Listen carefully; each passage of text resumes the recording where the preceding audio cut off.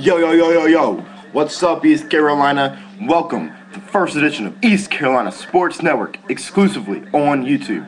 I am your host, Robert Dunn. Tonight we'll be going over this past weekend's events. Yo, in ladies basketball, go Pirates. Arrgh! Pirates were successful in a win over the Clash of the Mascots as they traveled to Hampton, Virginia to take on the Hampton University Lady Pirates.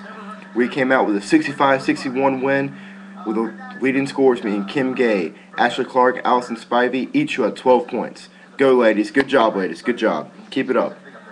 In men's basketball news, this Wednesday night, December 16th, the men's basketball team will be hosting the 8-2 ACC Clemson Tigers, the first time they've been to Greenville since 2007. Tip-off is set for 7 p.m. So far this season, the men's basketball team is 0-1 against ACC schools as they lost to the Wake Forest Demon Deacons when they played in Greensboro, the Greensboro Coliseum.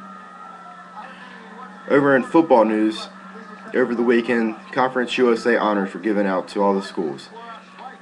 Dwayne Harris received one of the top honors as he was given Special Teams Player of the Year in the conference. He's the second Pirate in 3 years to receive this award, the first being Chris Johnson, who was later drafted to the Tennessee Titans in the NFL, where he is now one of the leading rushers. It's no news that on January 2nd, that the East Carolina Pirates will be traveling to Memphis, Tennessee to take on the Arkansas Razorbacks. Go Pirates! Arrgh! Razorbacks, we got some news for you. We're no pushovers.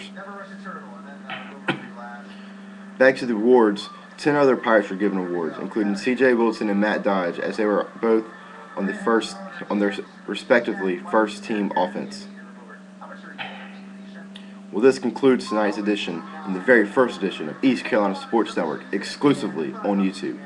Thank you for watching, and for students who are watching, if you have exams this week, good luck and go out and study hard. Save the party until Thursday when you're through. Thank you and good night.